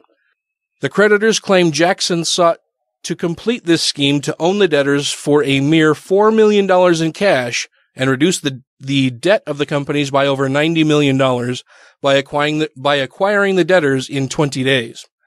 The creditors filed a lawsuit. In response, Family Christian pulled its proposal. The chain headed to auction, where 3 of the 4 bidders were liquidators. That dismayed the Christian suppliers even more, because then they get nothing. Yeah, they're just gonna sell things off and liquidate all of the assets, and that's that. No one except the banks and the attorneys will get any money from a liquidation, Tyndale's Taylor stated when Family Christian's bankruptcy bid was first announced. We hope Family Christian can survive as a chain of stores. Our industry needs them. No, it sounds like it's a good thing they're gone because the industry was getting fucked by them. So what's interesting here is that FCS Acquisition won the auction. You know what FCS Acquisition stands for? Family Christian Stores Acquisition. I thought it was fuck Christian shit. Won the auction for Family Christian Stores. But its victory was promptly tossed out by a judge who called the process flawed and FCS Acquisition an indisputable insider. Yeah. I wonder why they would have come to that conclusion. The name isn't a giveaway or anything. So Family Christian asked its creditors to vote. Either choose one of the liquidators and get nothing, or choose FCS Acquisition and keep the doors open and the lights on. Creditors would lose their $20 million in consignment items, but would at least have a place to continue selling new goods. It's a lose-lose. Or so they hoped. Yeah, I would, if I were them, I'm like, no, fuck it. You fucked us over too many times already. Liquidate the shit. We aren't doing business with you anymore. Yeah, we've already forgiven $170 million in debt. You want to keep this $20 million in supplies that we have on top of that. Yeah. And then we're supposed to give you more items. In hopes that you won't do it again. Right. Christians have this way of not really learning very good lessons. Nah. Faced with these options, Family Christian's creditors voted 162-7 to sell to FCS Acquisition. Because he's a good Christian. Yeah. Man. It's run by fine, upstanding Christian people. How can he be a bad person? He's Christian. Family Christian shed about $127 million in debt, $108 million of it to the creditors who voted for them to stay open. For the short term, they will be healthy, and if they can adapt to the retail challenges ahead, they may be successful. Christian literary agent Steve Laub told Christian Times at the time. Wait, what's his name? Steve Laub. Where is that? L-A-U-B? L-A-U-B-E. Sounds kind of Jewy to me. He only sells Old Testaments. Unfortunately, their financial health came at the expense of a number of publishers, suppliers, and authors. Yeah. I'm using a very plucky voice because that's how I imagine this guy to be. I wonder if they were sticking with this company because they were the world's largest distributor of Christian. Well, sure. I mean, it's so who else are they going to sell this stuff to? That's 60% of our people that we sell through, so we need them to survive or else we all die. Yeah. For sure. I'm so tired of this story. I'm just kidding. Gospel Light Publishing, which sold Sunday school and Vatican and Vacation Bible School curriculum through Family Christian, filed for bankruptcy the same day of the vote. Ooh. It was a contributing factor in our need to seek court protection, Gospel Light CEO Dave Thornton told Christian Times at the time. We had to write off $143,000 in expected income, and we're a smaller family-owned Christian publishing company that didn't have deep enough pockets to sustain that, combined with other unexpected losses this spring. The dog died. Yeah, but, I mean, unexpected losses, sure. But for how long have you been profiting millions? What have you done with it? What the fuck? You have to prepare for unexpected losses in business. God said to buy a Ferrari. Yeah, but they made a business that was... Gotta put some money away for a rainy day. Where we're talking about numbers that are in the hundreds of millions in revenue. Well, that's for the store. What the fuck have you been doing? Well, when you figure that God will provide and all of your fellow Christians certainly won't swindle you, what are you left to, well, what are you left to do? Why isn't every Christian a trillionaire? I mean, it would be so obvious if that was actually the way that things worked, but it fucking isn't, you dimwits. Because Satan gets in there and corrupts things. Mm-hmm. He just thwarts God's plans all the time. God lays down these plans and Satan just gets in there and mucks everything up. Then you'd be wise to worship Satan because he's clearly the more powerful God. Satan told me I needed that Russian bride. Now I got a messy divorce. The nation's largest distributor of Christian products also called Family Christian's bankruptcy a contributing factor in speeding up its demise. Send the Light Distribution closed down last summer after losing about $500,000 on Family Christian's bankruptcy. But President Glenn Bailey told CT the distributors like Amazon were mostly to blame. It's that evil Really? Amazon. Those online retailers. Yeah, it's not the fact that we named our company Send the Light Distribution. Yeah. That has nothing to do with it. I thought they sold lightsabers. What this means for the industry is there is one less major distributor to feed the Christian store market, Laub told CT at the time. If their demise had been 6 months ago, I would have made the correlation to the bankruptcy. But today it is merely a reflection of the shift in retail buying patterns. How many Bibles do you need? It's not a reflection of the shift in belief away from religion. It's just a shift away from buying patterns of people. And we should point the finger at Amazon for making it so easy for people to just buy online instead of going to a retail outlet and buying from a good Christian company. Responding to news of the liquidation, Laub told CT Today that Family Christian's closing will have a deleterious effect on many communities which have relied on their local store for their Christian products, whether it be a greeting card, book, or Bible. While hard news for the publishing industry to absorb, I suspect most companies will have limited their financial exposure, he said. Any loss is regrettable. I mean, where are they going to get Billy's new cross for his first cross burning? Oh, gee. It sounds to me, though, that the owner of these Christian stores just took total advantage. Yeah. I mean, they don't. This is as reported by a Christian website. Yeah. They don't go into any of the financial details of how much money the family took personally in salary, benefits, anything like that. Huge sums. Yeah, what they took out of the business instead of reinvesting it or paying off their debtors ahead of time. So it sounds to me like the whole thing is really fucking hinky. Yep. But all of these Christians just kept plucking along because they just figured he's right with God. He's going to get right with me on his debts to me, surely. No, Shirley didn't care. And they got fucked for it. Yeah. A presidential press conference elicited the same reaction you get from people who just watch someone shoot fireworks out of his arse. Which, when you think about it, is actually fitting. Because whenever Trump speaks, what is it essentially other than just random sparks and flames sputtering noisily out of a damaged arsehole? So apparently Rick Wiles says that a satanic child murdering cabal is leading a coup against President Trump. Why do they got to be satanic and killing children to have a coup?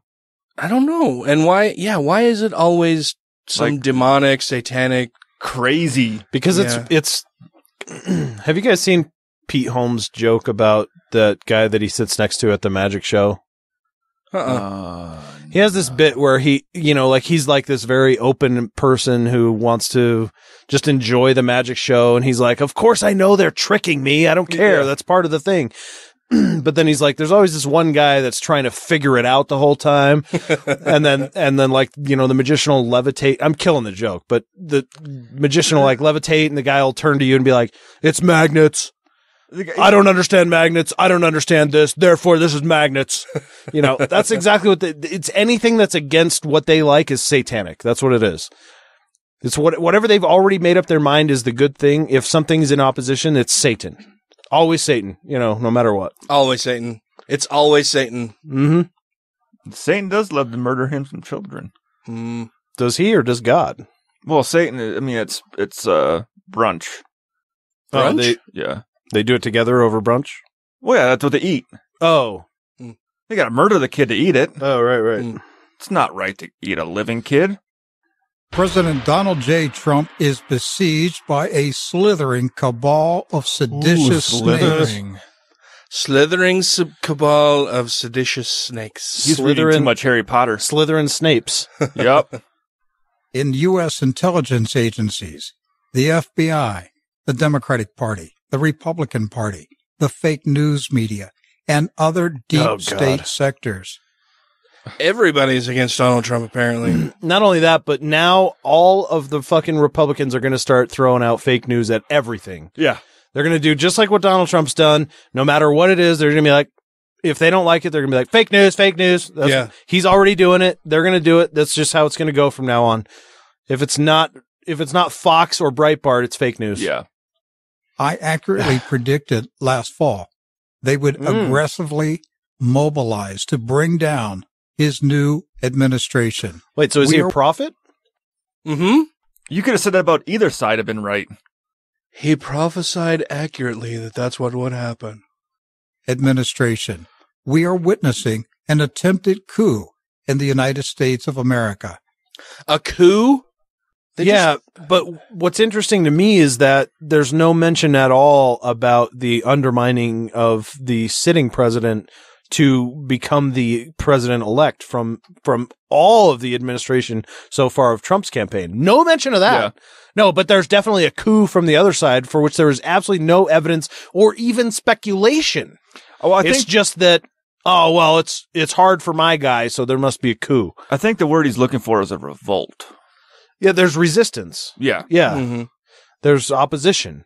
Not a coup. This is not political theater. It is deadly sedition against a constitutionally elected president. Well, there's questions about that. Yeah. Russia, China, and other nations are watching and analyzing these events to determine whether Mr. Trump will be overthrown by the perpetual war, corruption, and pedophilia party. What? The pedophilia party? I missed that one. Man, have they grown that big now that they're threatening to overthrow Trump? The pedophilia party? Yeah. Wow. Has ruled America since they assassinated John F. Kennedy in 1963. That was a Democrat, you fucking idiot. Do you like Kennedy? What is he talking about? The pedophile party has ruled America? Yeah, apparently the pedophiles killed Kennedy. So that's a new one. Bush Sr., Bush Jr., and Ronald Reagan were all part of the pedophilia party? Yes. Is that what Rick Wiles just said? Yes. And Nixon? I mean... And there's no proof yet. There never will be. But I'm just going to throw out these wild accusations. It was the Russians that hacked the Democratic National Committee and gave John Podesta's emails to WikiLeaks. Right. But if it was the Russians, then they deserve the highest citizenship award that this country can give anybody. Really? We should give the highest citizenship award for non-citizens? Wait, all of a sudden he loves Russia? Oh, fucking all the Republicans love Russia these days. They all think Putin's the man. He's the other tough guy authoritarian. But they hated him 6 years ago. Well, that's because he was a bad guy then. 1 year ago, even. But now he's a good guy because he helped their guy be the guy. Because they expose the most vile, disgusting corruption I've seen in my lifetime. Really, all those cooking recipes and people asking about UFOs, that was a lot of... The most vile thing he's seen in his lifetime. What could that possibly be? Walking out of whatever church he attends regularly. Yeah, would it be the pedophile priest of the Catholic Church that's been exposed? Would it be? What would it be? Would it be the? Yeah. Catholic priests fucking children isn't the most vile thing he's seen. Nope. No, it's the fact. It's the fact that the Russians helped American politicians commit treason and or perjury to get them undemocratically elected. But he doesn't think that's vile. He thinks that's awesome. He thinks that's awesome. And by doing all of those illegal and unethical things, they helped expose the most vile thing, which was a woman candidate. Yes.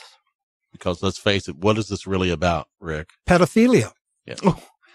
It's all. What are you talking about? I don't That's know. the church's thing. I'm lost. It's your church's thing. That's not the left. It's what the pedophiles aren't the left. That's the church. What are you talking about? That's right at the heart of it. It's about pedophilia.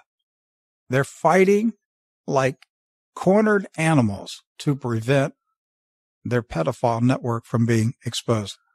Is he talking about the pizza thing? Probably a little bit. It's got to be a little bit. I would guess Pizzagate's got to fall into that. Yeah. Idiot. The real scandal is pedophilia. That's what this is all about, folks. It's not about Obamacare. What the fuck is he talking about? I'm lost. I can't even follow this fucking moron. And it's not about Russians hacking elections. Russian hacking. And it's not about immigration. It's about pedophilia. It's about the darkest, most disgusting, vilest corruption you can imagine. They are all so caught up in pedophilia. Like, that's all that's on their mind. They're all listening to Alex Jones.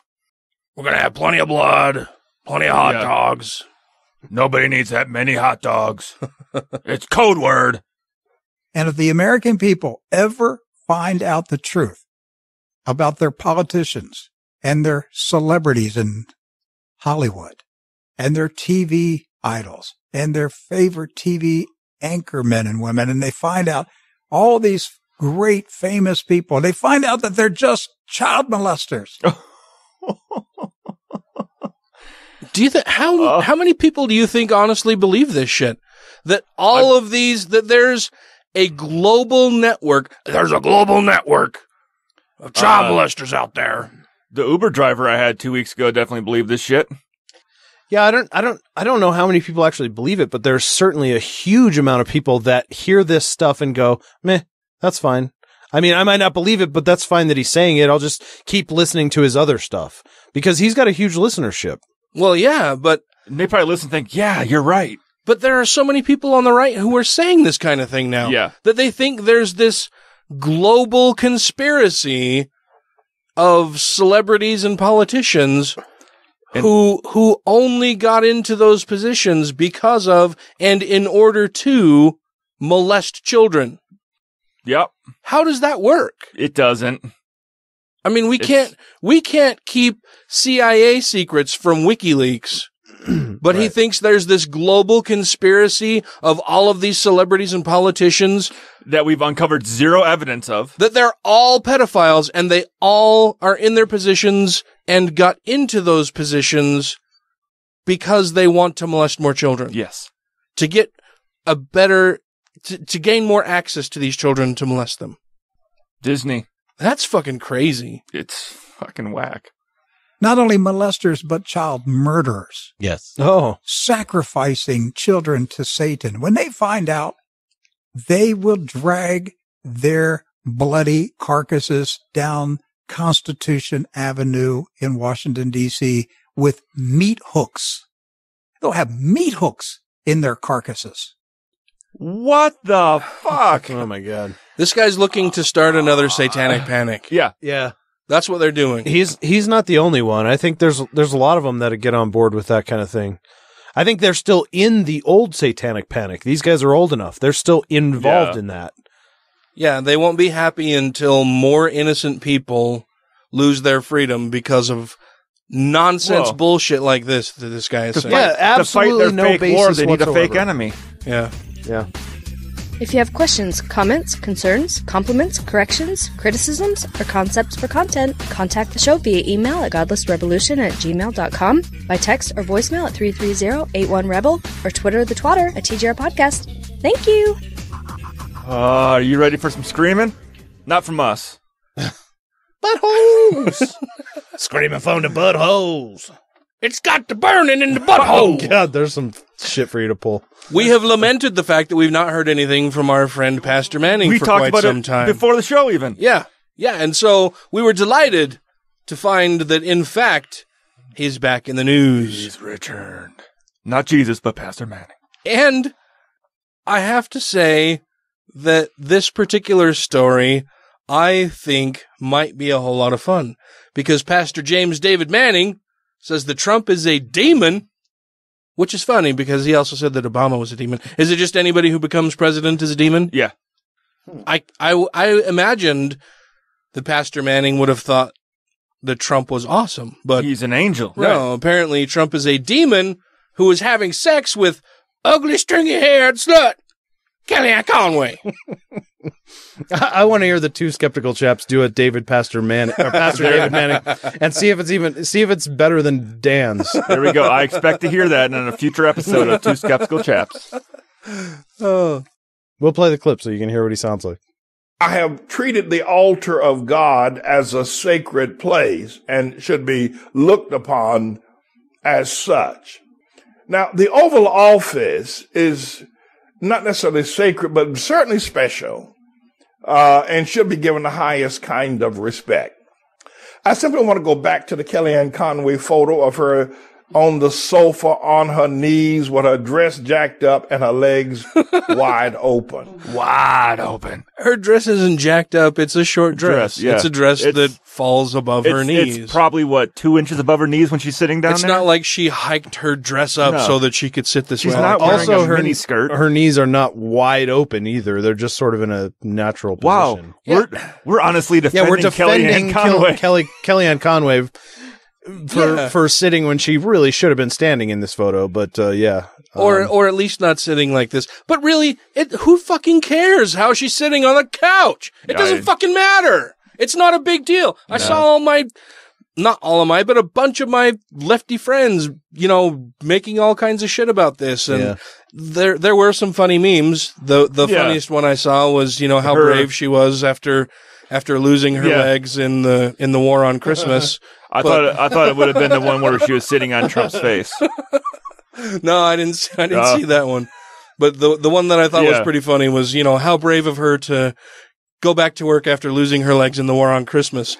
But I mean, she's plopped down on a fucking couch. Who cares how she's sitting? What's important is that she's not paying any attention at all to the important people that are in the room. Well, I think that's what it is. It's indicative of her being not respectful enough of the position she holds, and she showcases that in every facet of her life. This is just one of them, and I think that's where most of the criticism is coming from, whether it's articulated well or not. Yeah. At least for me, anyway. Yeah.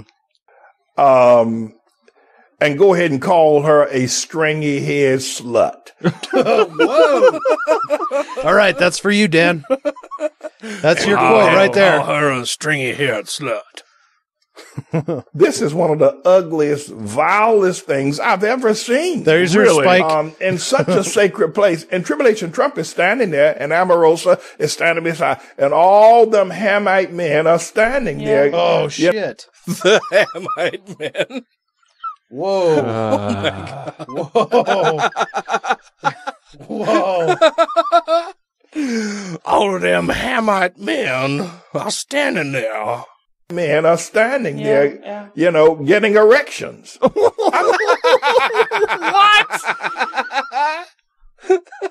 Oh my. There's only one guy in that photo that might have an erection, and he's trying to cover it up. There's only one. Yeah, there's one dude. What the fuck? Oh, two. Wait, Trump's also got his hands over his crotch. Those Hamite men with a Vegemite in their pocket. Oh, Jesus. Never, it shows you the level of demonic spirits. Demonic spirits. That's 2 times the demonic. That's demonic squared. That's what I was going to say. Yeah, right. Like he knows what that means. I don't blame Kellyanne Conway for that. I blame Tribulation Trump because he's a demon. Tribulation Trump. Tribulation Trump. Oh my God. There's some awesome one-liners coming out of this one. This is the best. Tribulation Trump. And obviously he's having sex with her. And what? Obviously. He just moves right on as if everyone knows that. Like, obviously he's having sex with her. Oh my God, this is the best. This is like the shortest video I've ever seen of his, and it's the best. And she probably just feels like, I can be like this around him because I think he likes me that way. Yeah. Wait. He's obviously having sex with her, and she thinks he might like me that way. Pretty sure sex is a good indication. He likes me that way. This is the ugliest slut I've ever seen. And they're very close. Conway and Trump. This is an ugly, stringy-haired slut. Good thing we don't have libel laws in this country, right? Jesus. This is an ugly, stringy-haired slut. Happy International Women's Day. Yeah. Jesus. Oh my God. I'm going to pull so many great one-liners out of that. That's fucking awesome. Thank you, Pastor James David Manning. Jesus was kind of stringy-haired, wasn't he? I mean... But was he a slut? Yeah. I don't know. They don't talk about that very much. He loved them prostitutes. He did. That's true. He was very kind to them. He had a foot fetish, too. I bet. He liked to wash people's feet. And lick them. It's a thing he did. And lick them, yeah. I don't know about the all licking. kinds of stories about that. All I know is I heard he gave you a shilling if you sucked his big toe. What? I don't know. Shilling? Yeah, I didn't know. Shilling? It was the shekel? first coin that popped in my head that was not American. Pence? Jesus, we'll give you 1 yen. Now that you were special if you got a yen. You got... Well, I think it was shekel, right? Well, today you'd get a pence. Yeah. Trump pence? A trumpence. Ooh. A trumpence. A tribulation trumpence. Tribulation. That's where they take trumpence. all the money from you. Trumpence. That'll wrap it up for tonight's recording of our little thing that we do. Yeah. I just want to thank all of the people who listen. I'm so excited about it. We do love you. I've been thinking about that since last week when I was like, I can't believe we're this many shows in and people still want to listen. And you were like, you can't? Or something. And I was like, Did I sound you were like just, I don't know. But it was, well, kind of. I mean, you were kind of like, really? And I'm like, yeah, no, seriously. Like, not about you guys necessarily, but just that people, well, maybe they don't want to hear me. I don't know. I don't think the list, never mind. Forget I said anything. They missed your Matt rants when you were gone. Okay. Yeah. Oh, yeah. Oh, yeah, they did. And I guess they did. I made Tamel almost die. What? Why? Well, I guess he almost choked on his breakfast when I said the big black cock. Ryan was talking about his dick. Well, dude, you can't be eating your breakfast when you listen to the show. True. Can't be eating your breakfast when you listen to the show? Because I'm going to make a joke. A choke or a joke? I think he was trying to make fun of me. No, but I do want to thank our Patreon patrons, Savid, Grant, Taylor, Utah Outcasts, Wes Aaron, Christy Kalbach, and Andrew Vodopich. Thank you very much. Thank you all very, very much. I really appreciate it. If you would like to become a Patreon patron of the show because you love us and would like to hear how much we love you for doing so, you can do that by going to patreon.com/godlessrevolution and pledging as little as $1 per episode. And we would think you're awesome for doing that. And it would help us continue to do the show.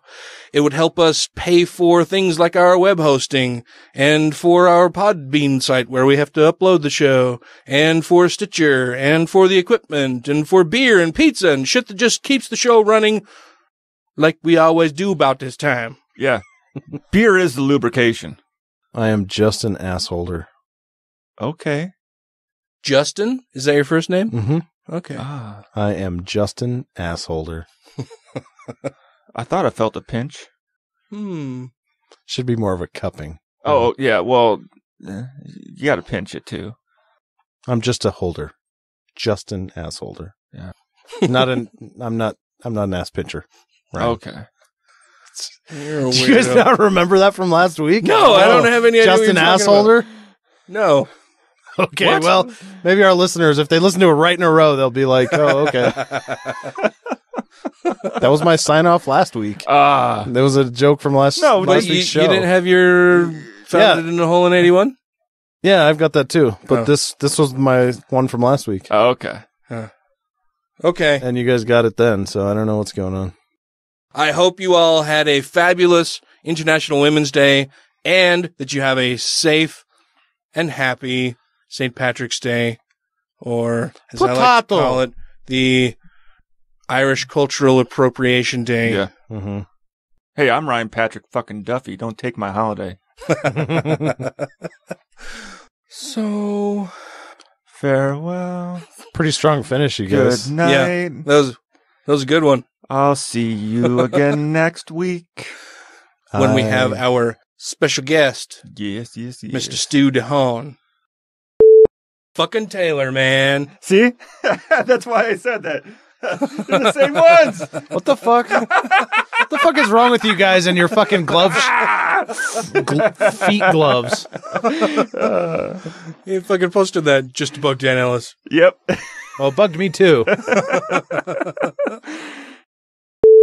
I wonder when Basilius is going to come get beers with us. Basilis? Yeah. Basilis. Did you call him Basilias? I didn't say silly ass. You silly ass. It sounded like you said I put an extra or something. I put an extra ass in there. You guys ever watch The Gaming Lemon? Yeah, I started watching them like last week. They're fucking funny. Yeah, dude, I love that. Guy's hilarious. The Gaming Lemon? Women. No, Lemon. Oh, I was watching The Gaming Women. Oh, no, women aren't funny. No, this guy, though. Wow. Happy International Women's Day. Oh, God. I voted for Trump. I just want to guess another right now.